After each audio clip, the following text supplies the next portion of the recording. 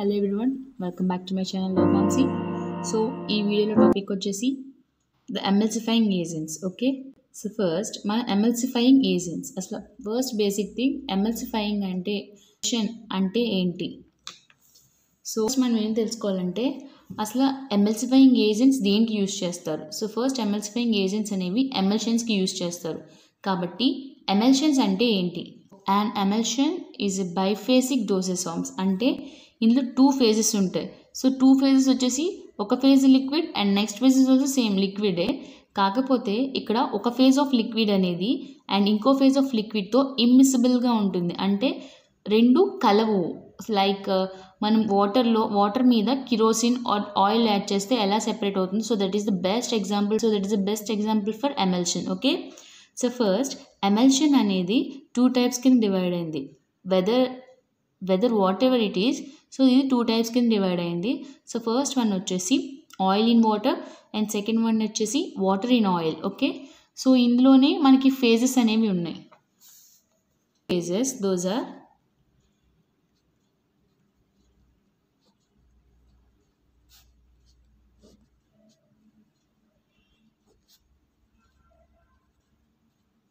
First one వచ్చేసి second one వచ్చేసి water in oil.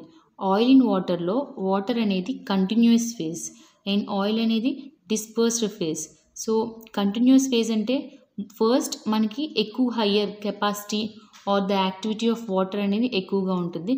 So dispersed means the oil ఏదైతే వాటర్లో ఆయిల్ యాడ్ చేస్తున్నామో సో దాన్ని డిస్పర్స్డ్ ఫేజ్ అంటాము. ఓకే, ఇక్కడ ఆయిల్ వచ్చేసి డిస్పర్స్డ్ అండ్ వాటర్ వచ్చేసి కంటిన్యూస్. సో సేమ్ ఇక్కడ ఆయిల్ వచ్చేసి, సో ఇక్కడ వాటర్ వచ్చేసి డిస్పర్స్డ్ అంటే వాటర్ని ఆయిల్లో యాడ్ చేస్తున్నాం మనం. సో ఆయిల్ వచ్చేసి కంటిన్యూస్. సో ఫస్ట్ మనం ఇక్కడ టాపిక్ వచ్చేసి ఎమల్సిఫైయింగ్ ఏజెంట్స్. కాబట్టి ఎమల్సిఫైయింగ్ ఏజెంట్స్ అంటే substance are the sample which dissolves in the fats and water is known as the ఎమల్సిఫైయింగ్ agent. Okay, అంటే మనం ఈజీగా డిజాల్వ్ అవ్వడానికి చేసేదాన్ని ఎమల్సిఫైయింగ్ ఏజెంట్ అంటాం. ఎమల్సిఫైయింగ్ ఏజెంట్ ఇక్కడ మనకి మెయిన్లీ ఎమల్సిఫైయింగ్ ఏజెంట్స్ 3 టైప్స్ ఉన్నాయి. 3 టైప్స్ వచ్చేసి ఫస్ట్ ఎమల్సిఫైయింగ్ ఏజెంట్స్ వచ్చేసి 3 టైప్స్. సో ఫస్ట్ వన్ వచ్చేసి న్యాచురల్ ఎమల్సిఫైయింగ్ ఏజెంట్. న్యాచురల్ ఎమల్సిఫైయింగ్ ఏజెంట్ అంటే in the name it self indicates that the agents which are come from natural. I mean there is no chemicals are nothing. So first ఈ natural ఎమల్సిఫైయింగ్ agents కూడా 2 types కింద divide అయ్యాయి. ఒకటి మనకి vegetable source అంటే మనకి ఆ ప్రోడక్ట్ ఆర్ శాంపిల్ ఏదైతే ఎక్కడి నుంచి వస్తుందో సో దాన్ని సోర్స్ అంటాం, రైట్. సో ఇక్కడ మనకి 2 టైప్స్ ఉన్నాయి.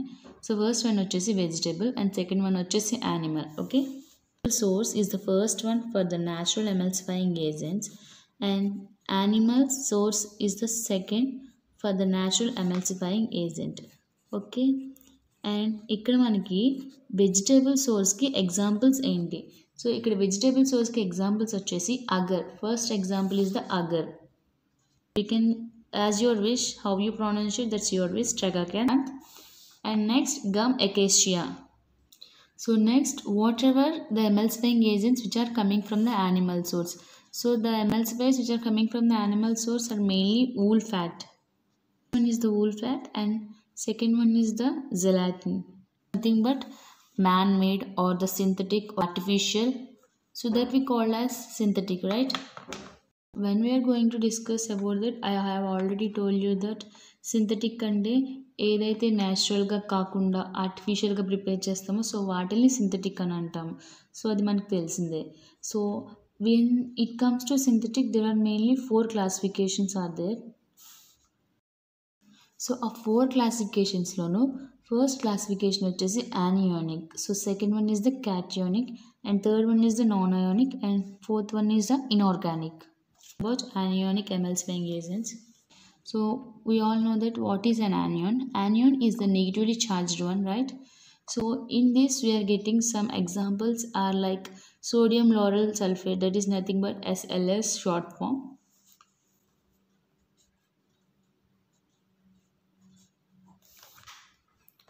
So as your convenience you can sodium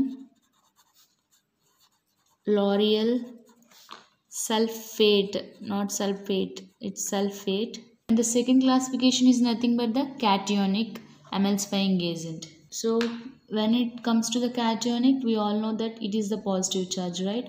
Agent should be the cationic, which is nothing but the positive charge. So the first example is benzyl alkonium chloride. So benzyl alkonium chloride is the example for cationic emulsifying agent. And next we are moving to the non-ionic emulsifying agent, which is the non-ionic part, not in the form of the ionic, and it is entirely different from the ionic. It is acting as a non-ionic emulsifying agent, which is the most best and perfect emulsifying agent. Okay, that is glyceryl esters. Most important one, that is the glyceryl esters, which is the non-ionic emulsifying agent. So we are discussing next one is the inorganic emulsifying agents. Means example for the inorganic emulsifying agents is the milk of magnesia. Best most important example is egg yolk, right? So in that egg we are having that lecithin. Okay, so this is also best example for the inorganic emulsifying agent. And next we are going to the third classification, that is semi-synthetic emulsifying agent. Means which is not completely the natural and which is not completely the artificial one. So it is in between those. So that is known as the semi-synthetic emulsifying agent. So the example is the methyl cellulose. Second best example is the sodium CMC. CMC means carboxyl methyl cellulose. Okay, so is the carboxy methyl cellulose. So completely it is the sodium carboxy methyl cellulose, and this is completely about the classification of the emulsifying agents. There are mainly three types. We have discussed that. So thanks for watching. Please do like, share and subscribe to my channel, and don't forget